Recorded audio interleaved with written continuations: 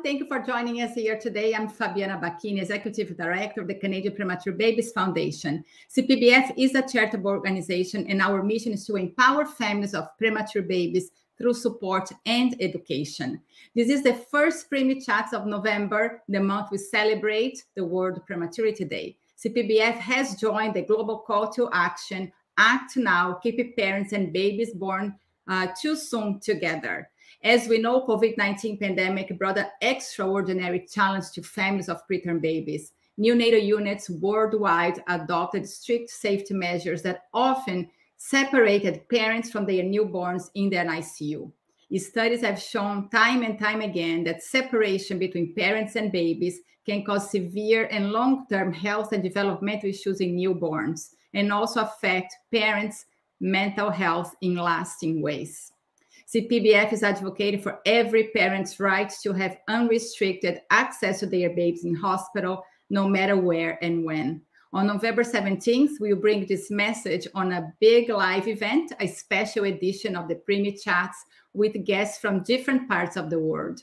Experts, families, healthcare providers will join us to share the latest developments in science, personal stories, and valuable information to our community. Registration is free, and you can check on our website, canadianpreemies.org, for all details and activities on November 17th. And I'm going to share with you a special message today for a little boy who was born preterm, and he's been advocating and raising awareness on prematurity. At the end of November, we will spread awareness and love because it is World Prematurity Day. World Prematurity Day is a day to celebrate all the preemies who were born. 1 in 10 babies is born prematurely, and that is why it is so important. On this day, you can wear purple and donate money to the cause. See you on November 17th. Bye. And all of you can join the conversation on our social media channels and use the hashtag World Prematurity Day 2021. And today we're going to talk about redefining outcomes that are meaningful to parents. Clinicians and researchers have traditionally described the outcomes of preemies in terms of neurodevelopmental using categories such as severe, moderate, and mild impairment. Parents have never been asked what outcomes matter to them and whether they agree with the medical categories used. In this talk, Dr. Synnes will present recent results from the Parent-EPIQ studies on the perspectives of parents of preemies and other stakeholders on what can be defined as meaningful outcomes.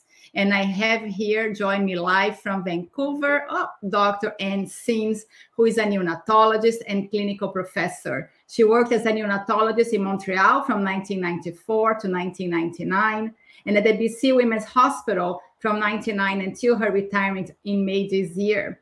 She's currently a researcher at the BC Children's Hospital Research Institute. Her research interests include the longer-term outcomes of the ICU graduates, especially those born extremely preterm, quality improvement, and patient-oriented research. She was on the steering committee of the Canadian Neonatal Network and is the founding director of the Canadian Neonatal Follow-Up Network. Dr. Synnes, thank you so much for joining us here today. Such a special month, and I think talk is so appropriate to raise awareness on prematurity and the long-term outcomes of our babies. So welcome.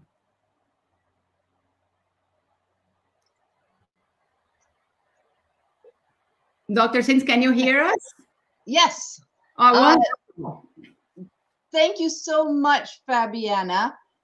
So often we only have the opportunity to talk to healthcare professionals, and yet it is the patients, the families, and other lay people who need to hear our story as well.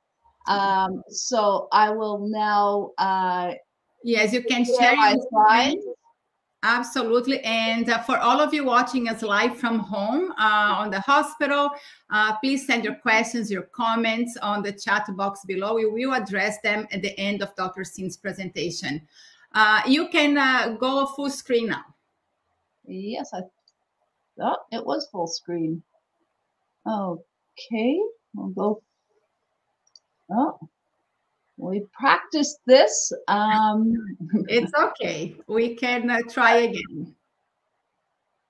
Oh, okay. I'll have to close it down again because now it doesn't want to go. Oh, there. How's that? Okay. It's not full screen. Can you let's play from start now. Because I've got my slideshow going and it's full size on my screen. Okay. Not for us. So I can share the slides for you, Dr. Synnes, if you want. That's why we had our backup plan. Exactly. So maybe you can stop sharing your screen. Yeah. It happens. The technology, it's good. Okay, here you go. Okay. So today I wanted to talk about redefining outcomes that are meaningful to parents. Next slide. So I want to acknowledge that I was born preterm in the 1950s, and at the time, 32 weeks doesn't seem like it's that preterm. But if you put in the context of what's happened with how we provide care to preterms, it's a bit of a different story. Next slide. So up until the 1950s, there weren't that much we could do for preterm babies.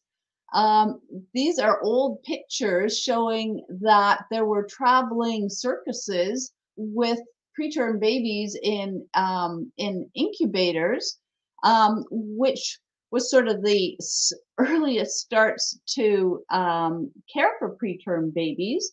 And on the next slide, it wasn't until the 1960s that we started to have ventilators and neonatal intensive care units. Next slide. So if for very preterm babies back in the 1950s, the mortality rate was about 95%. But as you get up to around 2000, there was less than 20% who succumbed, and hence there's a new era of new survivors of the over 80% of babies who actually survived. Next slide. So I was lucky to be able to join Shu Lee's group in the Canadian Neonatal Network, where now that there were all these preterm babies surviving, we wanted to know how they were doing. And in the Canadian Neonatal Network, we were able to collect information about how things were going when they were in the neonatal intensive care unit. But next slide. We, of course, wanted to know what happens after they came home from the neonatal intensive care unit, because they still had a full life in front of them. So working with Shu, I was able to start the Canadian Neonatal Follow-Up Network and get collaboration from all 25 sites across Canada. And really, we wanted to look at how we could improve the quality of care and long-term outcomes of children seen in their neonatal follow-up programs. And we focused on children born preterm. Next slide. So we were able to get some funding from CIHR, the Canadian Institute for Health Research, and had the funds and the collaboration across the country to offer a visit to all families of a child who was less than 29 weeks gestation, and we were able to link the information that we got from their visit at 18 months to how they were doing in the nursery through the Canadian Neonatal Network. And this first study, what we called the MyCare cohort, maternal infant care, we have information from 2009 to 2011. And after that, we have been able to continue this data collection. Next slide.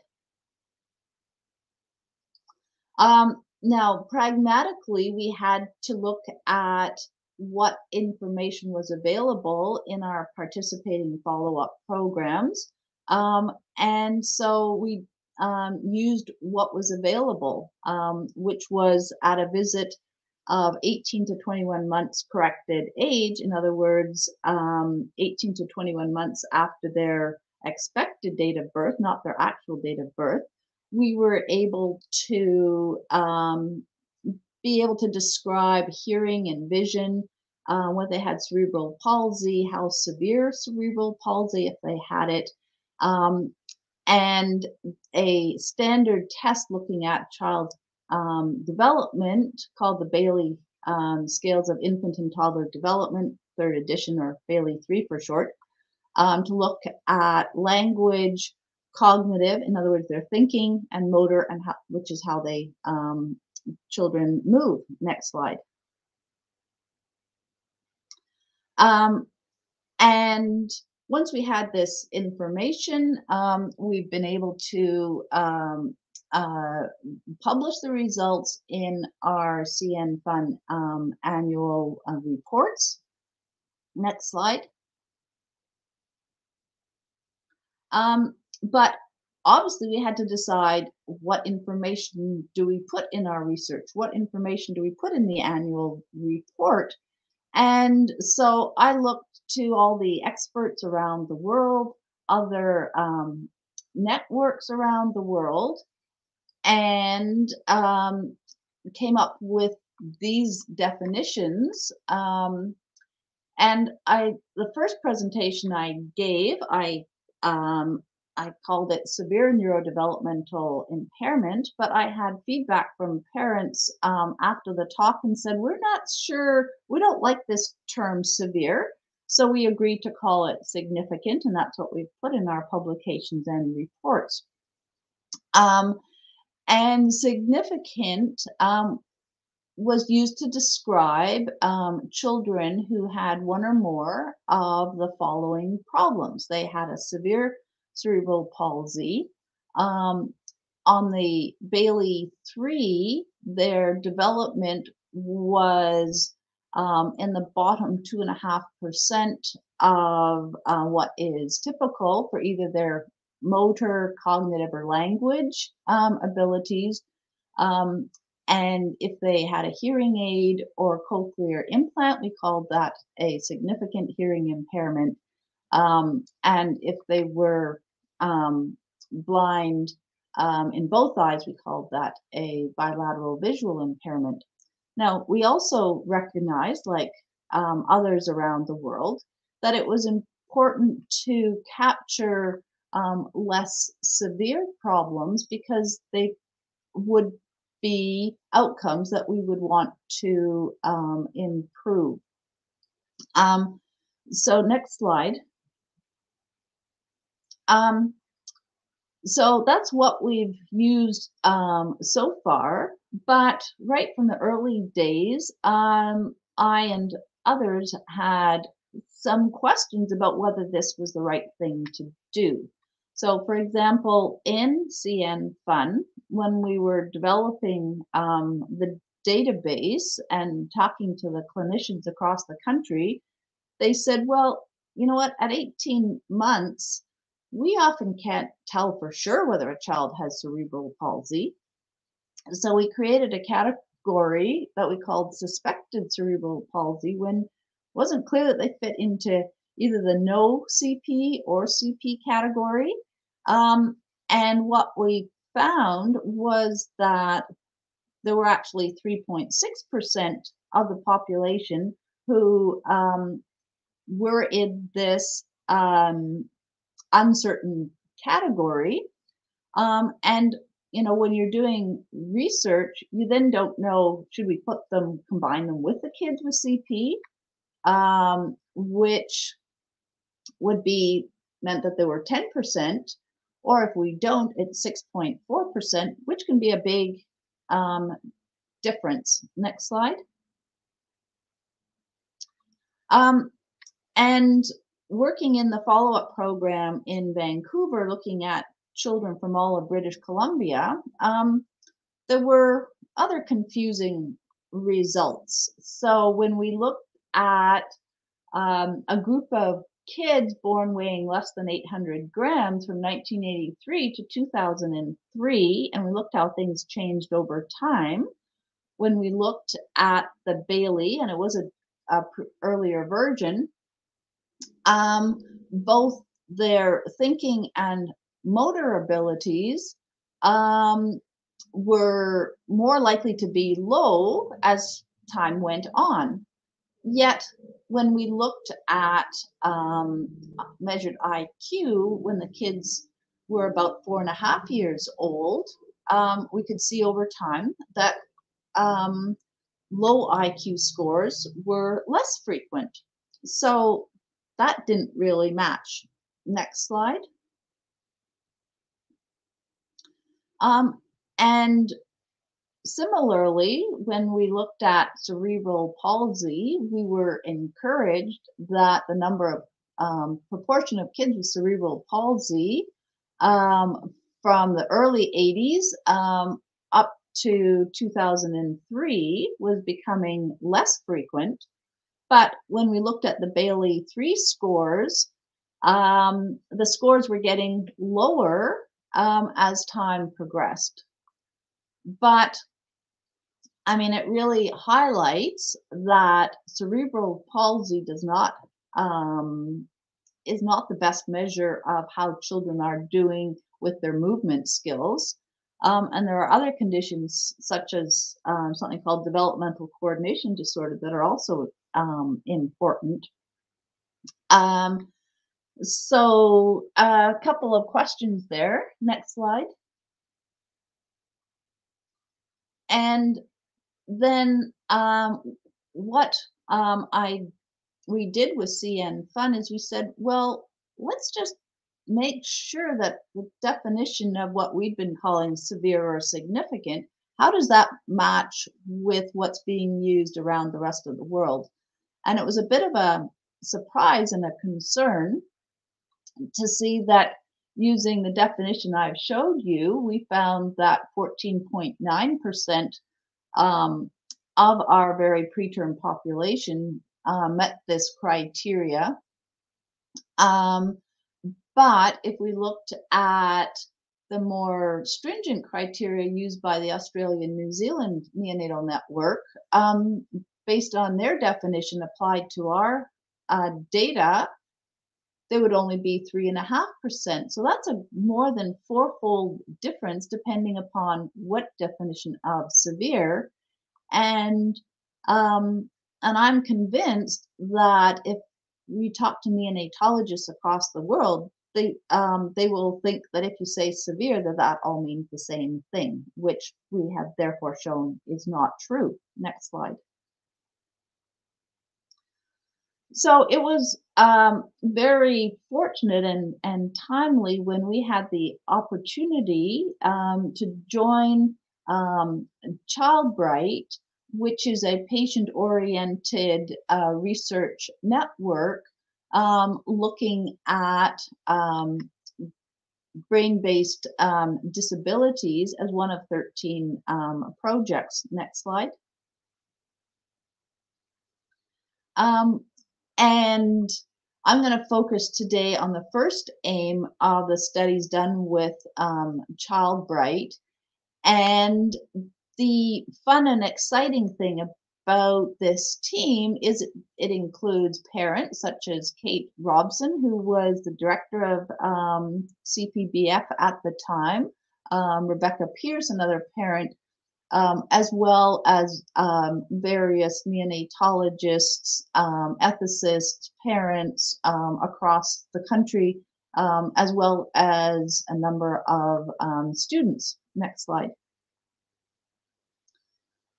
And coming into this project, they really opened my eyes to a different way of thinking about outcomes, and that the way we've been thinking of it probably does not reflect the values of parents. And Dr. Annie Jambier, who is both a neonatologist and a parent of a preemie, I love this slide that she has given with our talks about a very different way of thinking about it. And in summary, she says, do the parents of preterm children love and value them? And the answer is, of course, yes. Next slide. So in this Parent-EPIQ, we had 3 aims, and I'm going to focus on the first aim, which was the need to define outcomes that are meaningful to parents. Maybe at another occasion, I'll be able to tell you about our second aim, where we were looking at, well, how can we actually improve cognitive and language abilities in children born very preterm? And our third aim allowed us to evaluate the outcomes and publish it in our annual report. Next slide. Now, even though we didn't have a lot of experience with patient research, we were struck by the fact that it would be important to capture both a wide range of parent opinions, as well as go into depth with a smaller number of patients. So we therefore used a variety of studies to get a more comprehensive picture, and I'll take you through these different studies.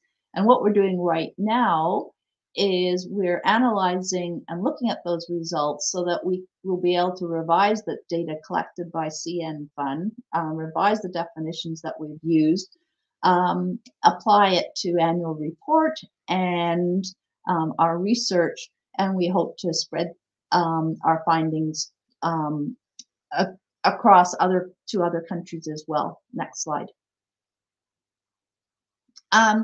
So in our first step, where we wanted to capture a broad number of parents and make it as easy as possible for them, our coordinator, Lindsay Richter, has been leading this study, where we wanted to examine whether parents agree with the classification that we've been using by CN Fund. So before parents saw the healthcare providers at the follow-up visit at 18 months, we just asked them a simple question and about how they perceived their child's development, whether it was they thought the child was developing normally, or whether they had a mild, moderate, or severe impairment. Next slide. The results showed that the agreement between parents' perceptions and our CN Fund classification was not very good. We used something called Kappa's test, which showed that it was 0.29, which is only fair. Next slide.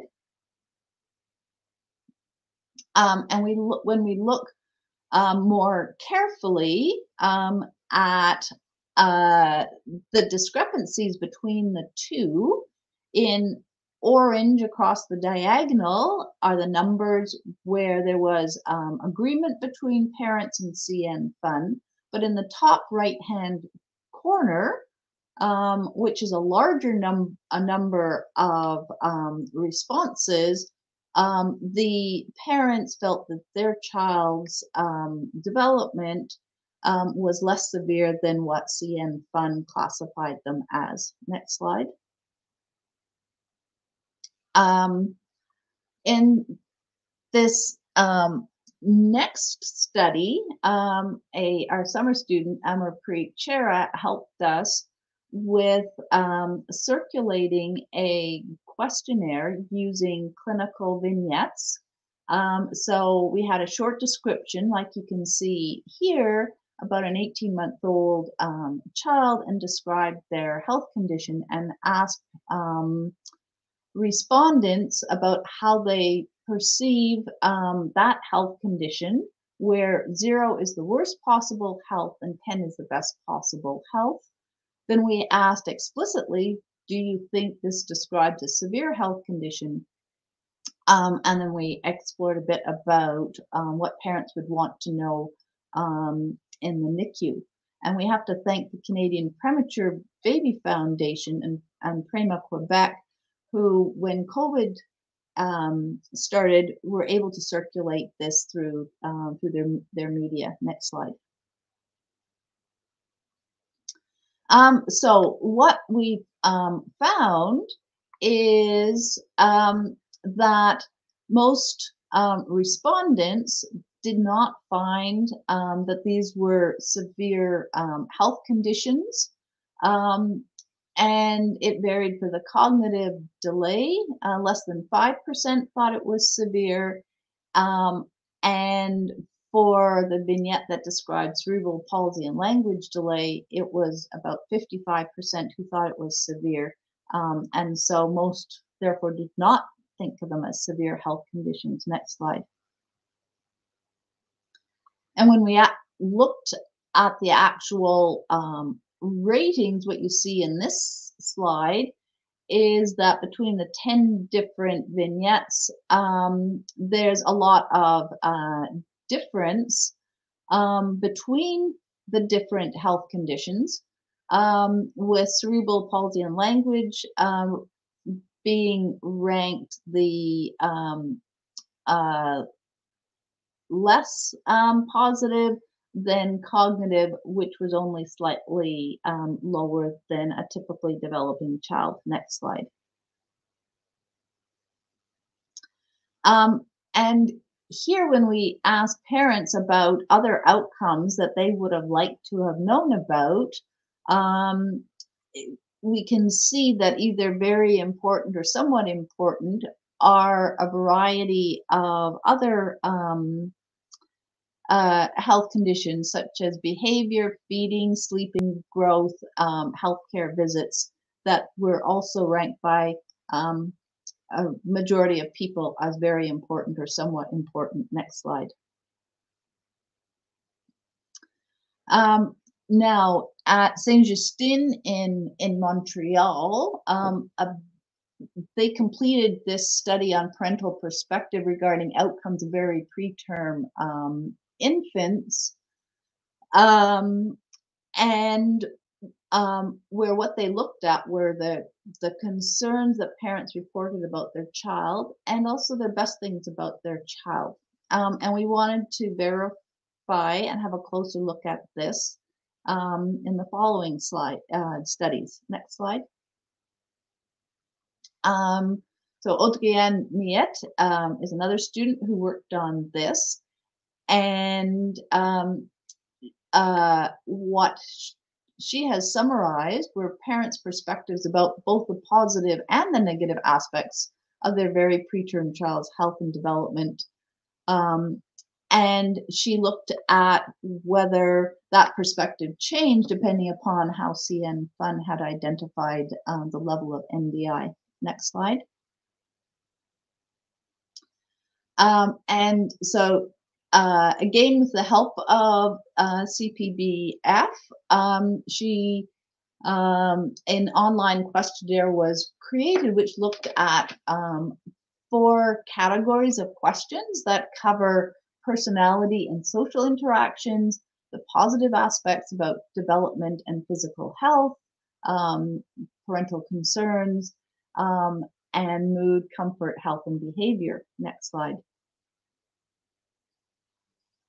And what you can see here is that in the dark blue are respondents who strongly agree, and the lighter blue, those who agree.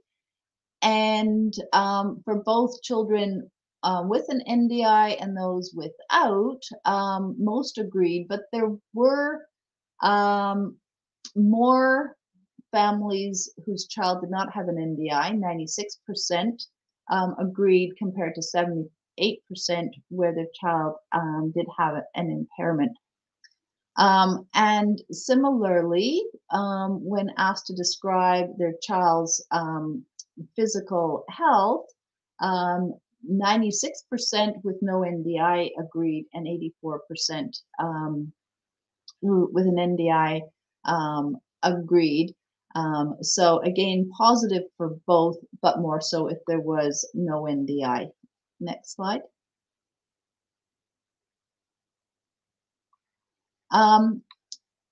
And looking at the positive aspects, it didn't matter whether the child had an impairment or not, but everybody said that they felt their child was happy, laughs, and smiles a lot, either strongly or agreed with that. And similarly, for their child's positive personality, but their perspective whether the child had a positive social interaction was affected about by whether the child had an NDI or not. But again, it was 87% versus 95%. Next slide. And when asked about whether parents had concerns about their child's development, future physical health, it was lower in the green bars, which is no NDI, compared to children who did have an NDI. Next slide. And the last part of the questionnaire, where Rebecca Pierce, our parent partner, has taken the lead on. She looked at a larger sample of parents, the age of parents, and got a broader sense of concerns and experience. Next slide. And really overall,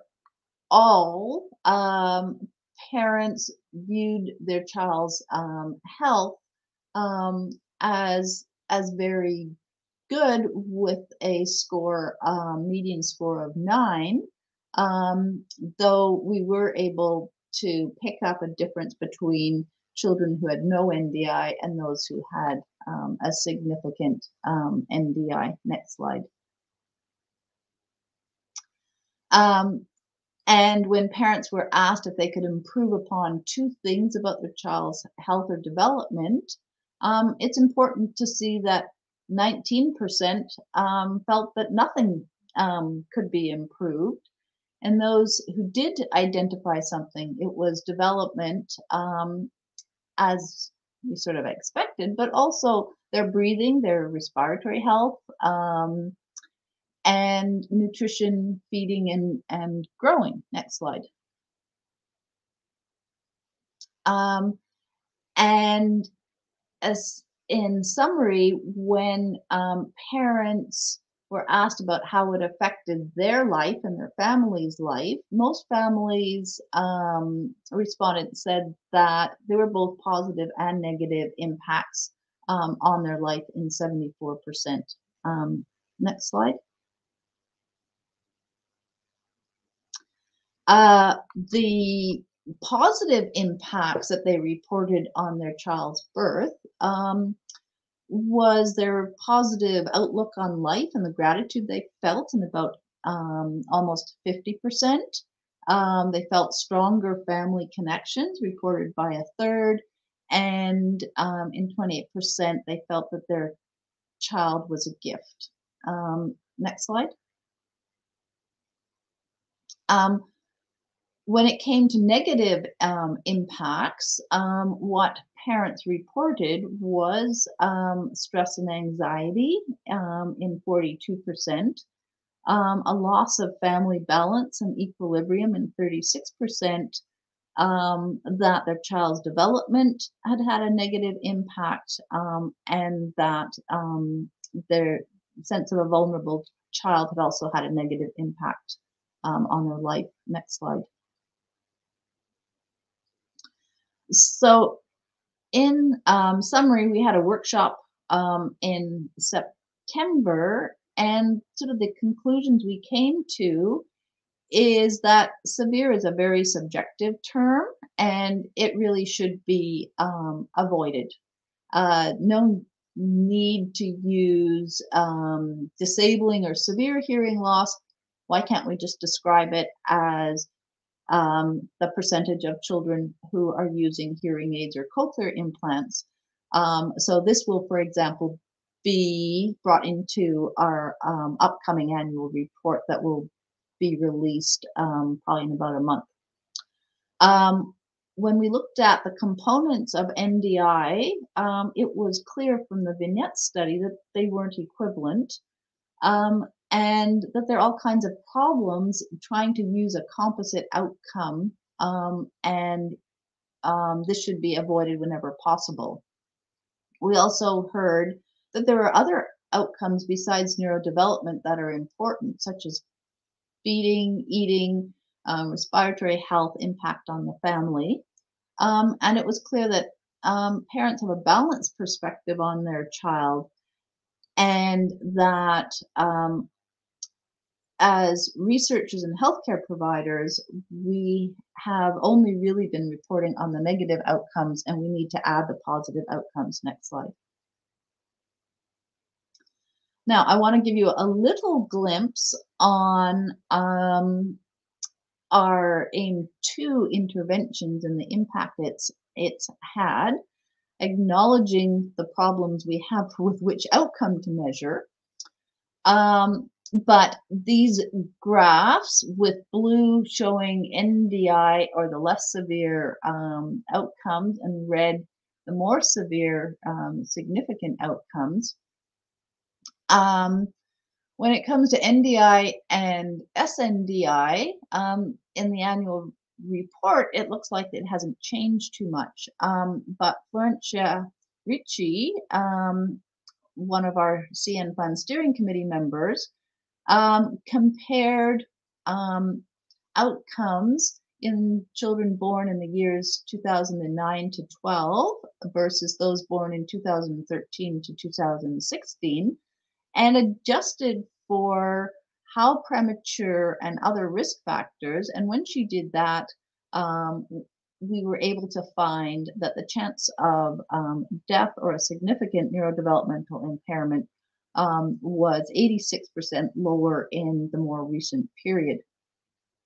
So that's good news. In the next two slides, you'll see hearing loss has dropped from 2.6 to 1.4%. And in Florencia's study, she found that after adjustment for risk factors, the chance of having needing hearing aids or cochlear implants is only half of what it was in the earlier time period. Even more impressive is the improvements in vision, which has gone from 1.4% to 0.6%, where there is a 38% the risk of a visual loss is 38% compared to the earlier time period. So these are all very significant findings when you analyze them statistically. Now, on the opposite side, just like we saw in British Columbia, a low score on the Bailey cognitive has gone up over time, and it's 25% higher than it was in the first time period. I don't know, and time will sort of tell, but it's not clear to me that this is actually an outcome that is important to parents. Next slide.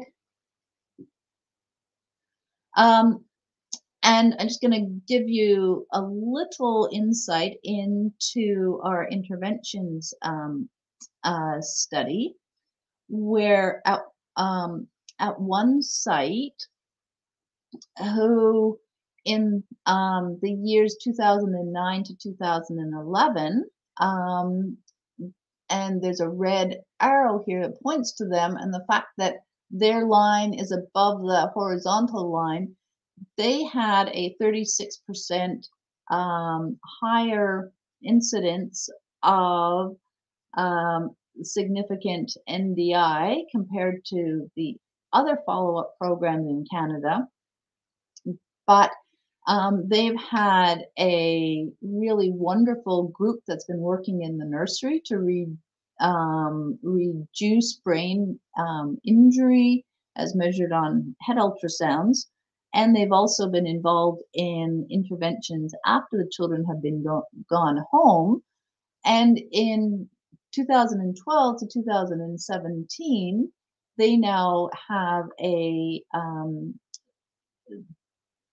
they have a 77% risk of SNDI compared to the rest of Canada. So that's a huge improvement. It's statistically significant. And it really says that there's the opportunity for to improve. Here I've shown you SNDI, but it holds for other things as well.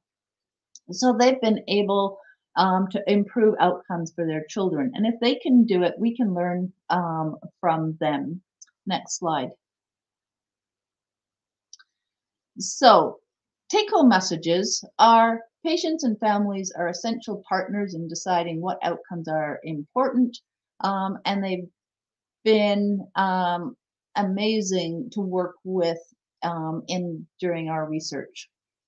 CN Fund will incorporate the Parent-EPIQ results into future research and annual reports. We will avoid using the terms severe, NDI, and SNDI.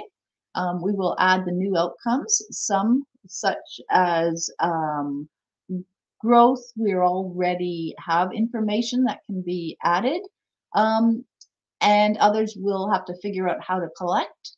And then we want to add positive outcomes to our research and annual report, but we'll have to figure out the best way to do this. I think there's hope that outcomes are improving, and that there is potential for us to do even better. Next slide. So I want to acknowledge all the wonderful people who have made this research possible, and I'm now happy to take any questions.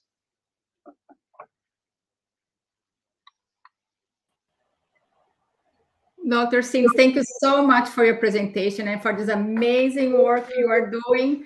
It is truly remarkable how one research study that I know is many years of your life and many people involved is going to change the way you see this. But my question to you is, because it's November, we are looking to the future. We want to spread hope for families and to our community. How are we going to disseminate these results and actually implement the change the way we do today? The way we are not going to talk severe, we are not going to talk NDI. So how are we going to change that culture in the centers when they are talking and referring to families and babies' diagnosis? Thank you for that question, Fabiana. And I'm so happy that we're working together, because in the past, the healthcare professionals was the source of most information. But today we live with our friend Google and other sources. And so as we have discussed, once these results, which have not been completed and published yet, but once that's happened, we look forward to working with CPBF to get this message through via social media, available in lay language so that everybody can understand it through platforms such as the CPBF. So that will be new and exciting. And of course, we will be, the advantage of having a national network is we have annual meetings. We all work closely with our other healthcare providers. And so we're going to be able to disseminate that across Canada quite easily. And the fact that we change our annual report, anybody in Canada who will ask to do a study using our data, we will be able to filter it and quite quickly be able to put those results into practice. Absolutely. So we have a comment here from our live audience. Lonnie, thank you for joining us and for sending your question or your comment. Thank you for sharing this encouraging data in a way that is accessible and that parents can easily understand. As a former ICU parent, this would have been something that I would have appreciated in the ICU. I 100% agree with Lonnie. Dr. Synnes, my next question to you is because we're still going to need to measure outcomes among your community of clinicians and researchers. So how do you see that happening? Because among yourselves, you have to have some benchmark. You have to know where you're going and the strides that you've done with the change in care. So how are you going to have two definitions? One that you talk to parents and one among the clinicians and researchers, or how are we going to integrate that? So we had a great workshop in September, and we can learn from, for example, the oncology groups, so the cancer groups, where they report not on a severe outcome, but they can report about, the chance of having children if you've had a certain type of cancer. So the simplest thing that we're going to do will be, instead of calling things severe, we'll just describe an apple for what it is. And the example I used is being able to say what percentage of children need a hearing aid or cochlear implant. And that just, that's actually quite easy to do, even if it takes us moving away from this sense of a need to call something severe. And then again, being able to add and say, how many of the children need help with feeding with a feeding tube. We can just describe that as it is. We don't have to put a subjective or a negative connotation on that. And being able to compare over time, we can still do it using a different label. What will be a bit more difficult to do is there are research studies where you have trials where for statistical reasons, you can't describe 100 different things. You have to choose a primary question you're answering, and that's where in advance you might not know. You're just interested in the child's overall well-being. And we're still looking at, what would be the best way to do that. And in the past, we would use, what's the chance of a significant neurodevelopmental impairment? Whether we'll be able to identify, for example, a measure of quality of life. And the problem is it's more difficult to do that in 18-month-old kids. We might need to change the age we see them, and that comes with other complications. So there's still work to do. Absolutely.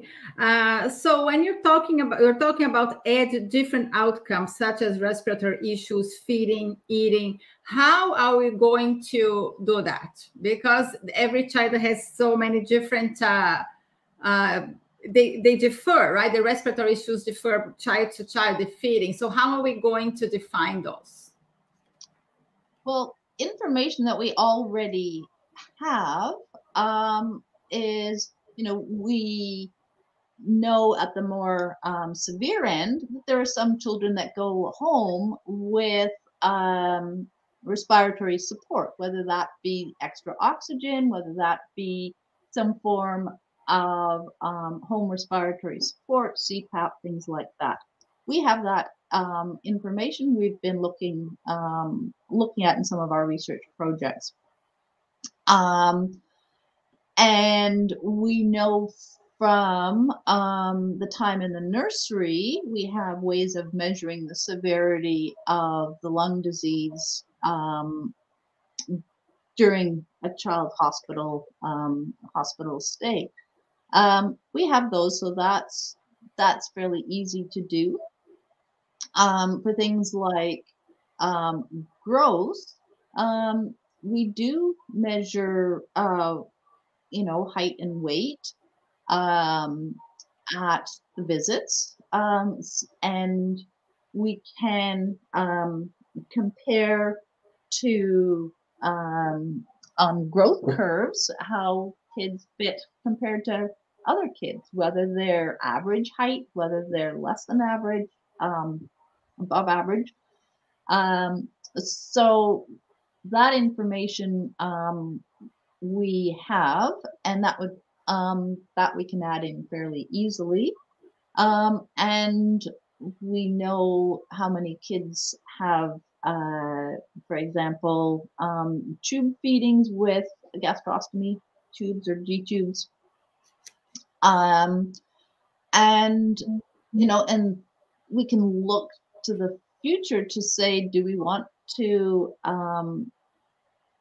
do parents want us to be able to describe what they see as difficult feeding?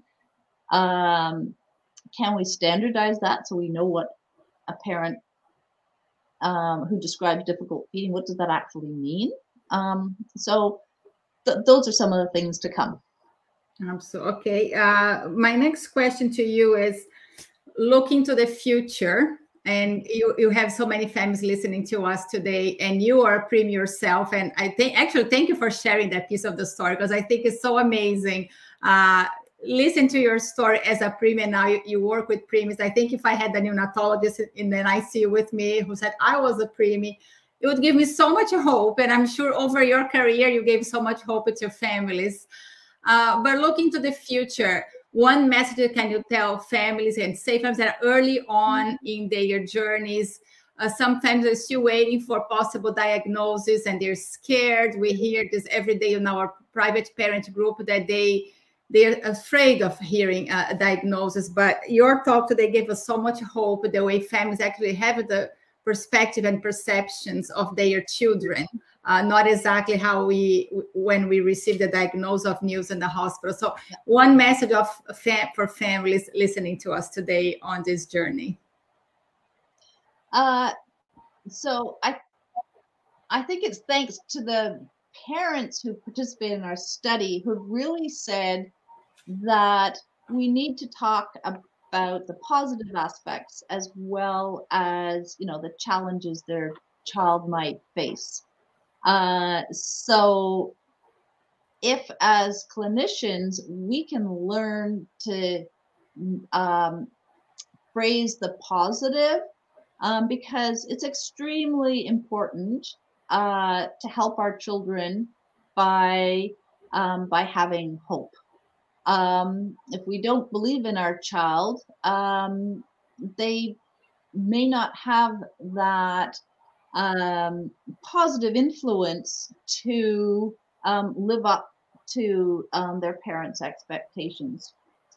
What I would often do with families is I would give them the message that, you know, their role is to be positive, to believe in their child, and that as the healthcare team, our job is to put the safety net so that if the child does end up needing help, whether that be with how they move or think or talk or see or hear, whatever, that we can be the safety net. And yes, we need to be able to give them factual information, but a parent needs to be hopeful, because there's so much that parents can actually do. And hopefully in the future you'll have us back when we can talk more about the aim to interventions and what we've been doing there to improve outcomes. And parents are the most important factor when it comes to helping there. Thank you. That's a beautiful message. For sure, we're going to have you back. And I'm looking forward to working with you for many years here at CPBF and collaborate on your research. I think such an important project. And I hope many other countries follow your steps, Dr. Synnes. Thank you so much. And happy World Prematurity Day. And happy Prematurity Day to everybody else. Thank you. And to all of you watching us live today on Facebook or YouTube, thank you so much for joining us here today. The video of today's session and all the videos from our live sessions are available on our website, which is right here, the CanadianPreemies.org. I also want to thank our sponsor, AstraZeneca and Mother Wives, for their ongoing support to our education sessions. And CPBF is a charitable organization, and we believe that through education and support, we can empower families, ensuring they're ready to care for their babies. Please visit our website, consider making a donation. Together, we can create a brighter future for all our families. And I see you again next Friday, 1 p.m. Eastern Time. Stay well.